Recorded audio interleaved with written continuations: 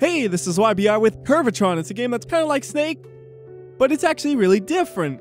So we're going to start off in the single player adventure mode just because it's the first one on the list, and we're going to go to the very first level, which is going on an adventure. And I'll do my very best to explain the controls for this. It's a one button game, which means you only click one thing. Yeah, that's all you need to do.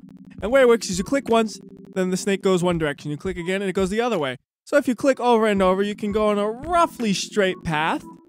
And that's the controls, really. It's that simple. And your goal is just like the snake game that you've probably played before. Is your goal is to collect all of the little dots. And every time you collect one, you get longer. So you just keep going like this. Now, one thing that's kind of interesting about this game, though, is you can't really just kind of wait to get to somewhere. You're always clicking, because if you wait, you just end up looping into yourself and blowing yourself up, basically. So I thought it was kind of interesting that that's the way it works versus like a normal one where you can kind of go in a straight line, wait for a bit. This one is always doing something. That's the first level, though. Nice and simple. Then it gets a little bit harder, and you have like obstacles and stuff that you have to deal with. So here, there's some stuff right in the middle, and if you touch that, you will lose. So you have to be very careful not to.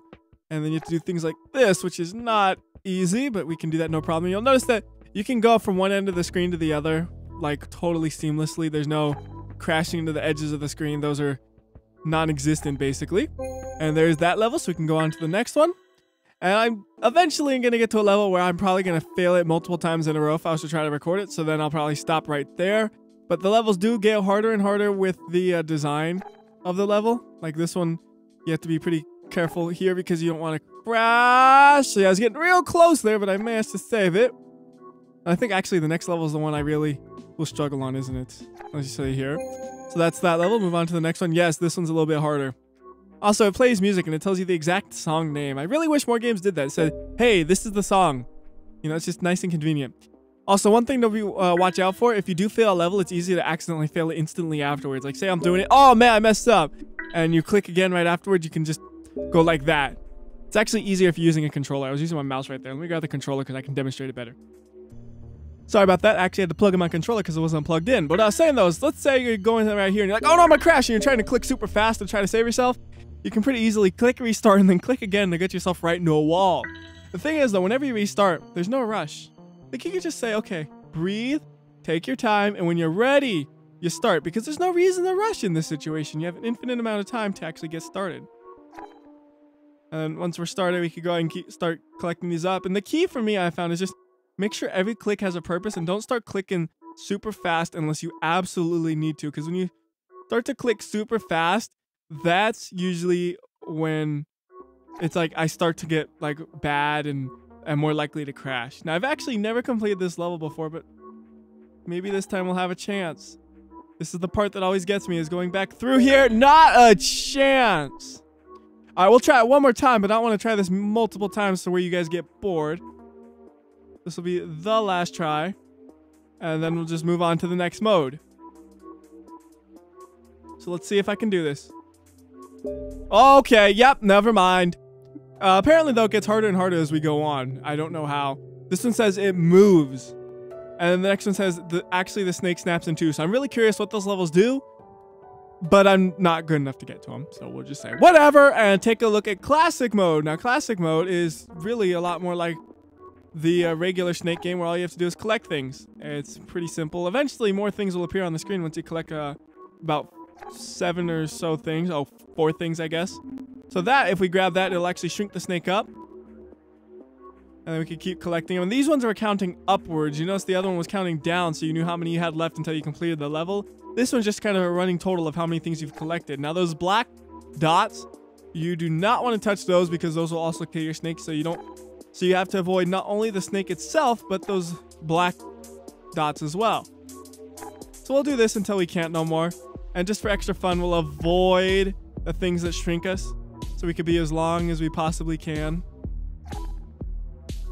So like something like this, then it's like, how are you gonna get there? We gotta wait for the snake. And we gotta really avoid that dot, and then we missed it, so we gotta wait.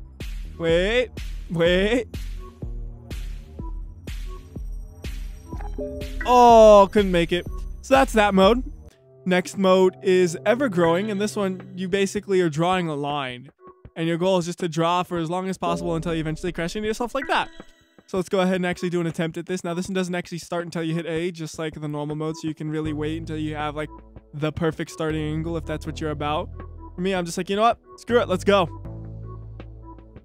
You know, the goal though is just to try to keep the line as close to as possible to the last run until you run out of space. So, you know, just something like that.